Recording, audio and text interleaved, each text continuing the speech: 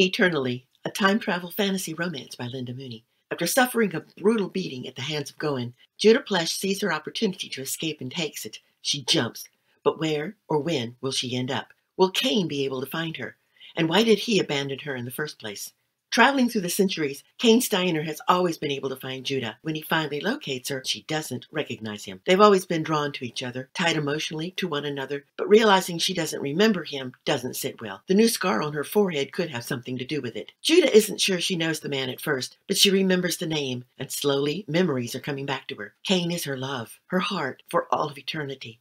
If only they can survive constant attacks from Goen, another nomad like them who is determined to end Cain and keep Judah for himself. Constantly running, jumping through time, and looking over their shoulders, the couple wants to be able to settle down and start their family. But how will they be able to evade the madman and end their torment once and for all?